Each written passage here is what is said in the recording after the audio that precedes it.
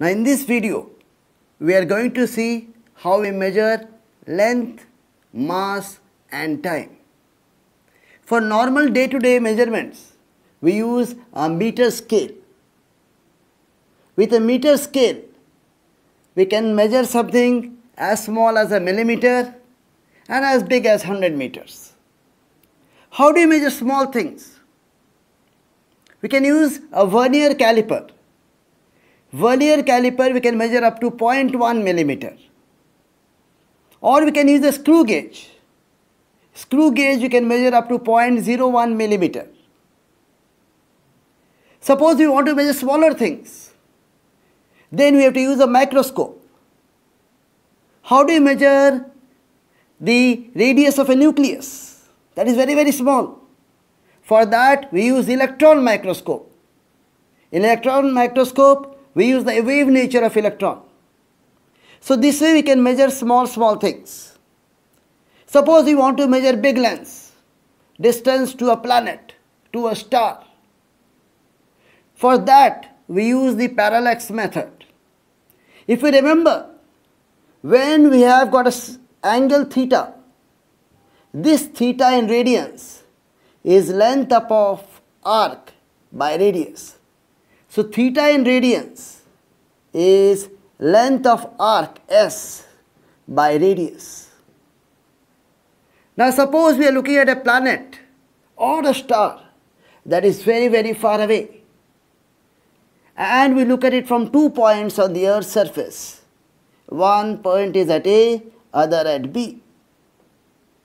Now because the star or planet is very far away, this angle theta will be small. This theta is called parallax angle or parallactic angle. Now we can take this almost as an arc, because the angle is small, AB can be taken as an arc. The distance AB is called B. B is for basis. We want to find the distance D, the distance of the star or planet from the Earth. Now if we take this almost as an arc, theta in radians will be B upon D. Now we can easily find D. D will be B upon theta. So now we know the distance to the star or planet. The next thing, we want to find the diameter of the planet or star. How do we do that?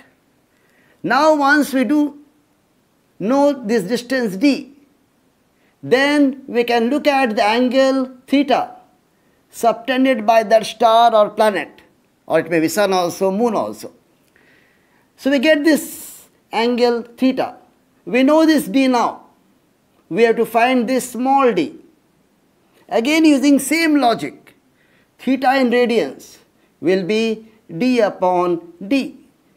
So this small d will be D into theta in radians. Parallax method is as simple as that. Just using the fact that theta is S upon R. S is length of arc and R is radius. This straight line can be taken almost as an arc, and based on that we get the distance D to a star or the diameter small d of a planet, star, sun, moon, etc. Now how do you measure mass? For measuring mass, we have got weighing scale. That is for our day-to-day measurements. For measuring small mass, we use mass spectrograph. How to measure large masses? How to find out the mass of sun, stars, planets? For this, we use Newton's law of gravitation. Newton's law of gravitation tells us the force between any two particles is given by gm1 m2 by r square.